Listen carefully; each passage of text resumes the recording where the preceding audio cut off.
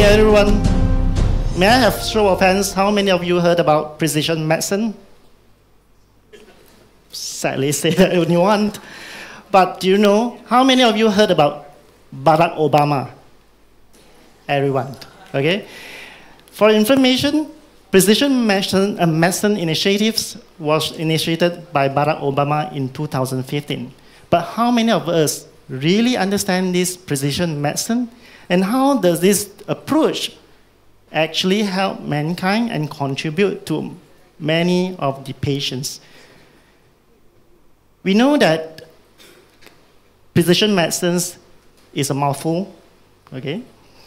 According to the Center for Disease Control and Prevention, precision medicine is an approach for protecting health and treating diseases taking into account a person's genetics, surrounding, lifestyles, and also their environment. So now, this particular intervention actually takes into account of genes and also their environment compared to the conventional approach, which is one size that fits all. So if you look at the chart here, many reports have mentioned that with the conventional approach, that one size fits all, it only benefits 20% of the population. Whereas, if we stratify the population based on their genetic makeup, then you were able to see that this population then will benefit from different kind of treatment that are tailoring to their particular genetic makeup. So, to elaborate more on this precision medicine, I will take cancer as an example. So why cancer? Cancer is a very complex disease, and it can cause by many factors such as environment, lifestyle, genetics, infectious agents such as HPV, and also epigenetics. That's why precision medicine is the best approaches for these typical complex diseases. So we know that cancer is the second most deadliest diseases in the worldwide. And if you look at this cartoon here, so if you look at cancer, we always realize that it's only the changes of the surface, that what we can see only the lump. But did you know that there is underlying cause apart from the other's environment, your race, or your history? There are also something beneath these cancer cells. That's what we call gene that control the progressions of these cancers, and also that it will determine what type of treatment that is designed for this particular cancer. So we now know that each of these cancer cells actually controlled by a specific gene. And this gene is none other than your own gene that actually mutated. So the word mutation here refers to an alteration of the gene sequences that caused by radiation, environment, and also surrounding, and also chemicals. So if you look at the chart here, so mutation on the particular sequences can cascade it down and affect the translation of amino acids and also the end product. So if you look at the word here, I use this as an analogy. I have a cat. This is not proofreading. If you look at it, if you just change a letter, so it means the meaning change. Similarly to our own gene, even a single letter change in a specific area of that particular gene is actually drive the cells to behave differently. So now, our body not only covers by only one segment of gene, million of it. So can you imagine? So many records or data shown that if we detect this mutation earlier, before the disease progression, there are about 70% survival as compared to late stage. And many of us know that if you detect the cancer late, then it will spread. So it is not about what type of treatment it does, but it depends on how sensitive an approach that actually detect this cancer. We all understand that, maybe it's a jargon. So we understand that there are many modalities available to actually look into these cancers, namely mammography, gastroendoscopy, low-dose CT, all these techniques in only looking at the surfaces of the cancers.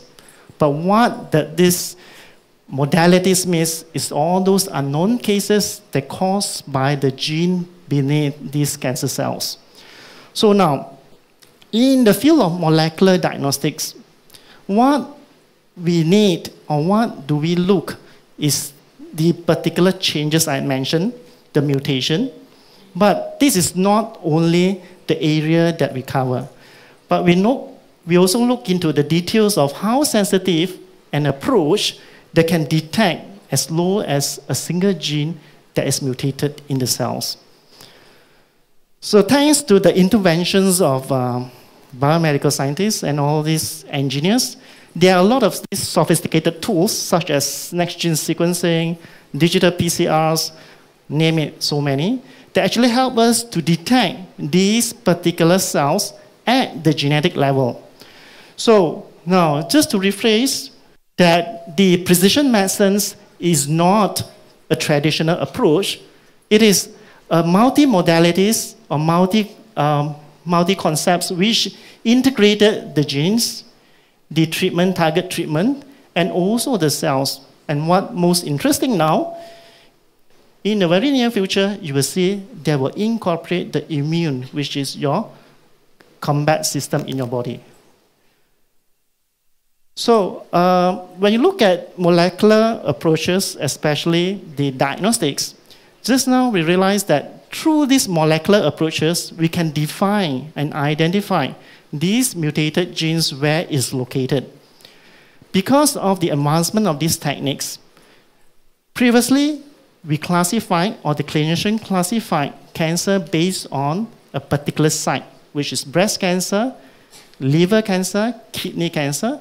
But with the advancement of the molecular diagnostics, now the approach allows the clinicians to redefine and reclassify this particular cancer based on the particular mutation, such as listed on my left.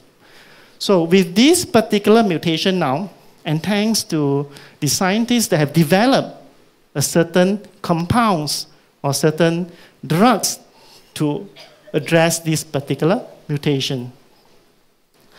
So let's look at the particular normal cell, how it's actually derived to become cancerous, and subsequent how that this particular treatment confer a resistancy on these particular cancer cells.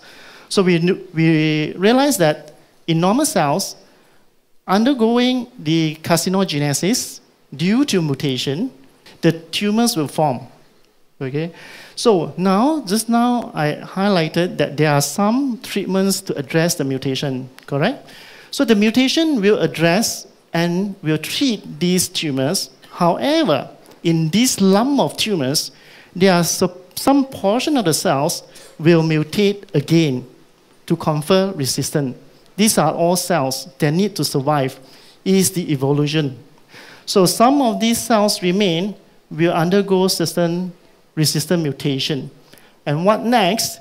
That these mutated cells will flare off, become another resistant tumors. But what the drugs available now, you will see that there are many generations of drugs, targeted therapy, not to address the initial tumors, but also the resistant tumors. Thanks to the molecular diagnostic approaches, you can then differentiate the initial tumor to the one resistant. So this is not something that is in the story, but it is something that's available. So you can see that there are many drugs available to address this type of alteration. And you will see that the next slide, there are many ongoing improved generations of drugs to address these resistant mutation or resistant cells. So if you look at the current modalities where you just look at the cells alone, you won't be able to see that the cell's mutation or the gene. However, with molecular diagnostic, you need to take out the cells and then digest and get the DNA and subsequently detect the mutation. And of course, with that, you'll be able to treat the particular cancer. So because of the advancement of the molecular diagnostics, now it is not that has been incorporated into the normal schematic journeys of a patient. You will see that here, the molecular diagnosis now, looking at the gene segment, will assist the clinicians to make that decision upon a particular treatment, and also it is used as for disease progressions monitoring. So, again, thanks to the development of the equipment and the sensitivity, just now I mentioned about one particular site detection. So now there is a lot of modalities thanks to like next gene sequencing. You'll be able to see that at one time, you'll be able to see different mutation at different cells at one time. So what benefits here? The patient will pay less. And most importantly, now, the patient can see what the particular cells have mutated and where does this mutation or the gene goes into different site of the particular organs. So I have prepared a particular video to show you that it is not, this particular precision medicine is not something hype, but it is true not only happens in the US or the Western. We have a very own patients who actually benefit from this treatment. My name is Linda Boyles. I'm 87 years old. I like to listen a lot of music. I also love gardening, and I'm a very active member of the church. Basically, I'm having a very interesting life. End of 2015, I was sent to go to have a CT scan. And when the result came out, they thought I was suffering from tuberculosis because of my black spots in my lungs. So again, they wheeled me in to have a second X-ray as well. And I waited for a week, and then it was confirmed that I have cancer. Everybody was shocked. They wouldn't believe that I have this sickness in me. Our first diagnosis, Professor Lam put me on this drug called Arixa. And I was very, very happy with it because the cancer marker, it was 200 something, is down to 76 or something, I can't remember the figure. And then later on, when I went for CT scan again, it went up again. So professor says, well, this drug is not suitable for you anymore. So he took my blood test. It was very kind of him. He put him a lot of trouble for my case, and he sent my blood to Hong Kong. I took this new drug since April, and I was so happy to hear that from my blood test for the cancer marker, and I took only 2 months of it, and it came down to 17.9, which was very, very good. My stool seems to be normal again, and also that the crumbs in my nose, that has stopped also, and the pimples in my head has also gone, and I'm very, very happy I read that this drug is really doing good for me, and I'm very happy that everybody who looks at me say I don't look like a cancer patient. The doctor should explain to them what the drug should do for them. This is a very good example for them, and just by explaining to them the drug is doing so good to this patient, why don't you have a try on this new drug and see? Don't think so much and get so depressed about the sickness. Positive thinking is very important.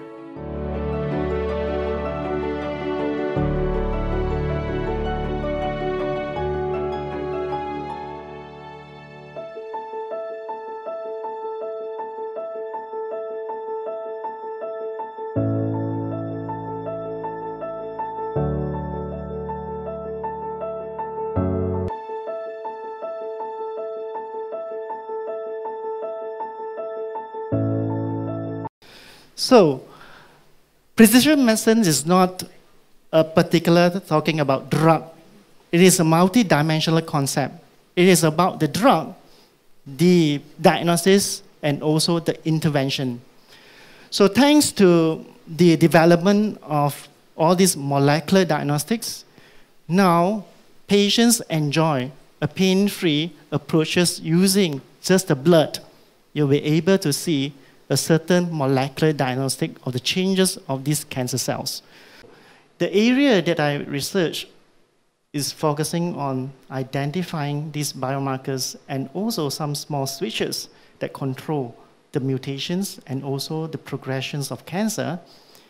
As a molecular biologist, I also serve to the hospital to identify a certain techniques which are sensitive, approved, and good enough to identify and screen all this cancer. So spread your words that precision medicine is not a hype, it's a reality. And with that, prevention is better than cure. But some of us may over-interpreting this mutation. So in line with the theme of TEDxKangar, that body, mind, and soul, that body is what that the molecular diagnostics can detect. The mind is what decision that you make. And wrong decision that actually lead to your souls, which is rest in peace. Thank you.